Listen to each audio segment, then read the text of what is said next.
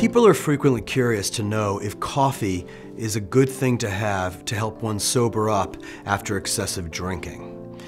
As we see, people are always offered coffee at the end of an evening. They often have coffee stations you see that on New Year's Eve. There's free coffee at rest stops. In fact, coffee does not help you sober up.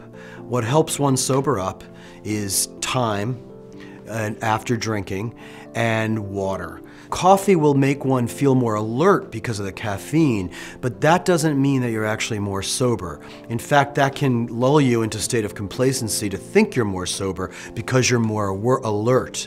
However, you're not more sober. In fact, the danger of drinking coffee after drinking is that coffee also can be dehydrating.